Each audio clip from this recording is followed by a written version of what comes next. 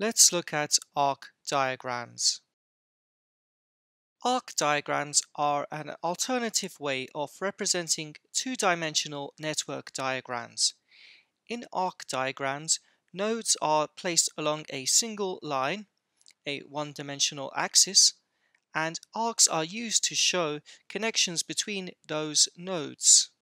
The thickness of each arc line can be used to represent frequency between the source and target node. Arc diagrams can be useful in finding the co-occurrence within data. The downside to arc diagrams is that they don't show structure and connections between nodes as well as 2D charts do, and too many links can make the diagram hard to read due to clutter.